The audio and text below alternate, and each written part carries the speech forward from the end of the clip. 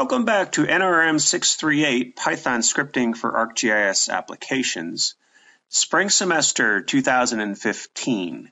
This is an e-learning class at the University of Alaska Fairbanks. In this session, we're going to work with Python date time objects. So go to the Blackboard website in the scripts folder week 2 and download this text file, datetimetopics.txt. That's what we're going to be working with in this session. Okay, so to work with dates or times in Python, we need to import a module called the datetime module. So we'll copy and paste the first line from the text file, import that module. And then what we'll do is we'll make a datetime object using the datetime.now function. So copy, Control-C, V for Control-V for paste. So that creates this datetime object in Python.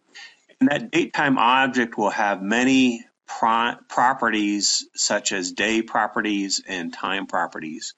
So for example, we could say, let's look at that object. So datetime object.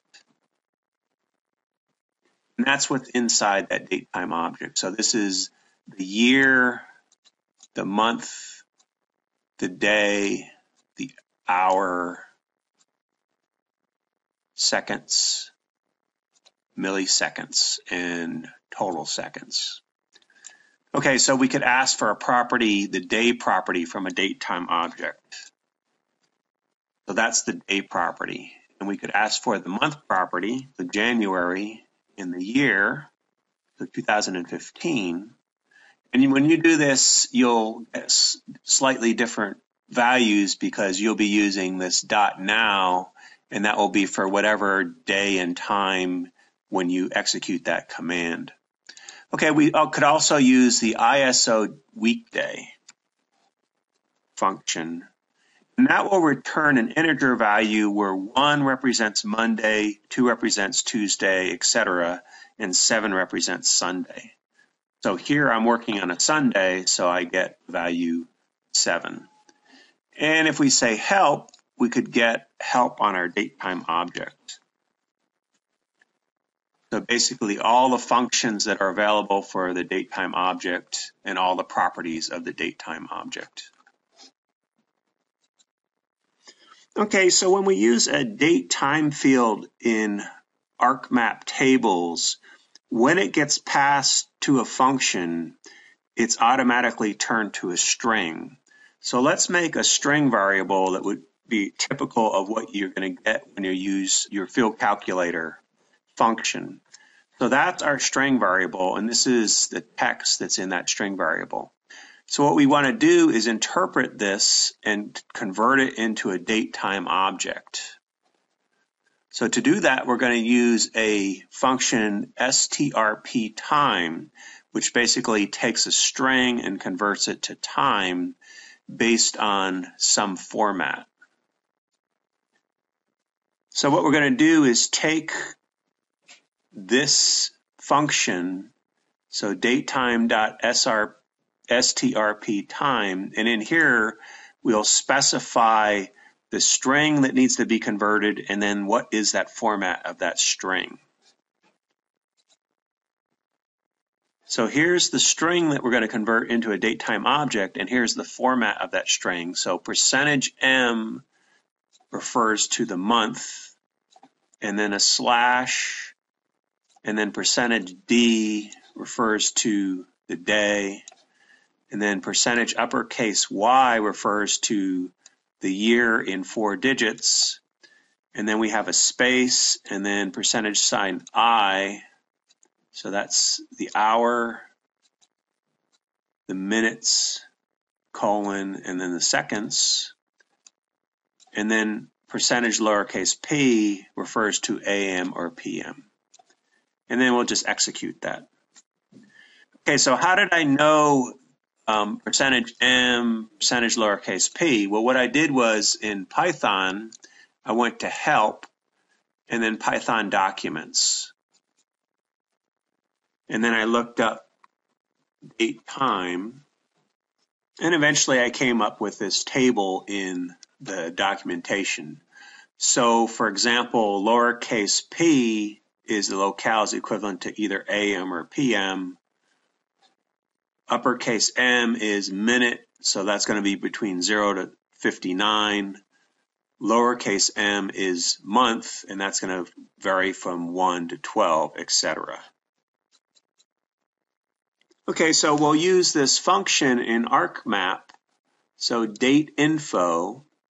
So what's going to happen is the input will be from a date time field, and that will be automatically converted to a string when it's passed to this function. So then basically what we need to do is take that string and convert it to a date time object in Python. So the string is going to be month, day, year, hours, minutes, seconds, and then AM or PM.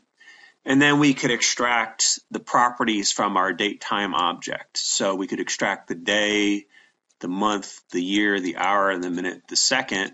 And then if we say ISO weekday, we could extract the weekday number where 1 is Monday, 2 is Tuesday, 7 is Sunday.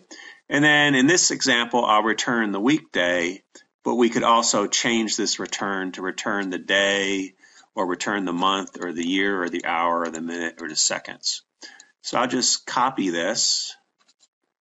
Okay, so we'll be working with the same table as before. Let's turn off all the fields. And we'll just turn on the field for our date field, and we'll have an integer field. So I'll just turn on integer field 3, just as an example. Okay, so we'll do the field calculation integer field 3, show codebook, and Python parser, and then Control D to paste.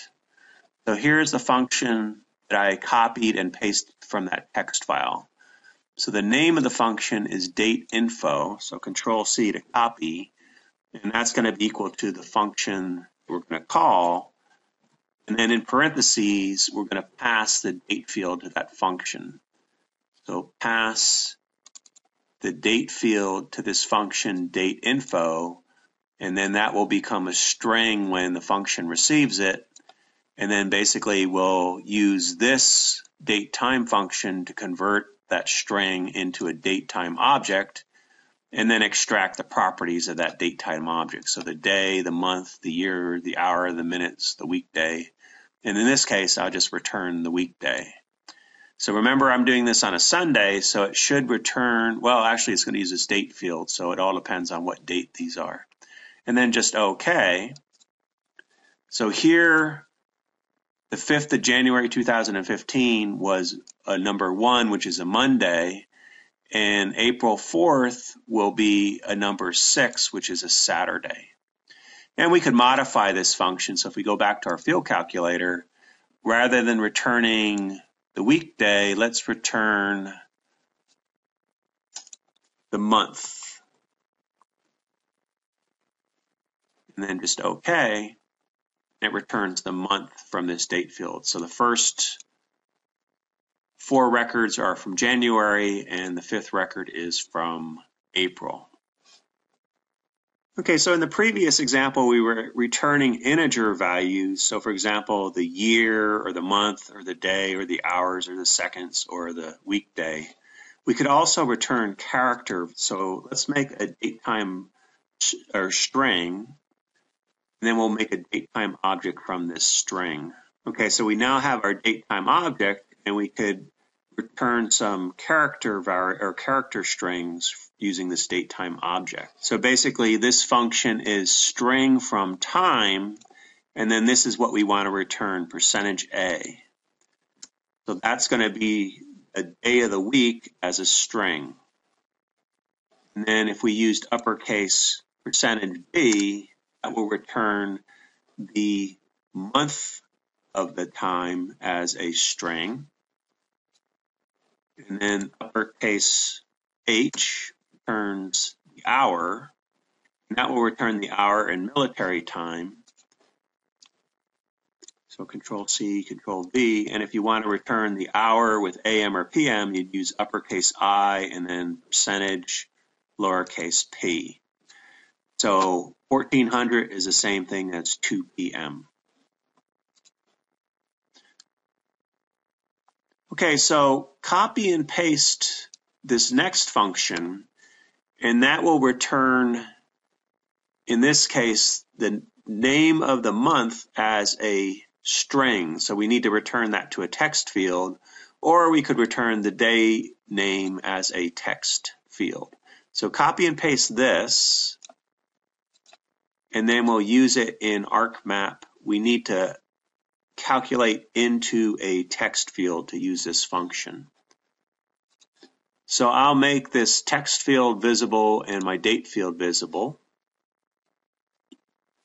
So then we right mouse click on our text field and field calculator, Python parser, show codebook, and then we'll copy and paste that function. So the function is name date. That's the name of our function. So then we're going to take our date field, and that will be the input of our function. It returns the name of the month or the name of the day as a string, and it's set right now to return the month name, and then just OK. So then basically these records, it returned the text January, and this record, it returned the text April. And we can modify our function. So if we go back to the field calculator, let's return the name of the day instead. So I just return day name. Oops, I needed to get rid of that space. So field calculator, and this needs to be in the same, and OK. So basically, the 5th of January was a Monday, and the 4th of April will be a Saturday. Okay, we could also return the day of the year. So for example, 31 would be January 31, 32 will be February 1. So it will return the day of the year as an integer, because at the very end we use the int function to convert it to an integer. So let's copy this, and then we need an integer field to output to. So if we go to our table, let's make int field 3 visible again. And then we'll do a calculation. So Control V to paste. And the name of our function is DOY for day of year. So call up that function DOY and send to that function our date field values. And it will be output to integer field 3, and it will return the day of years as an integer.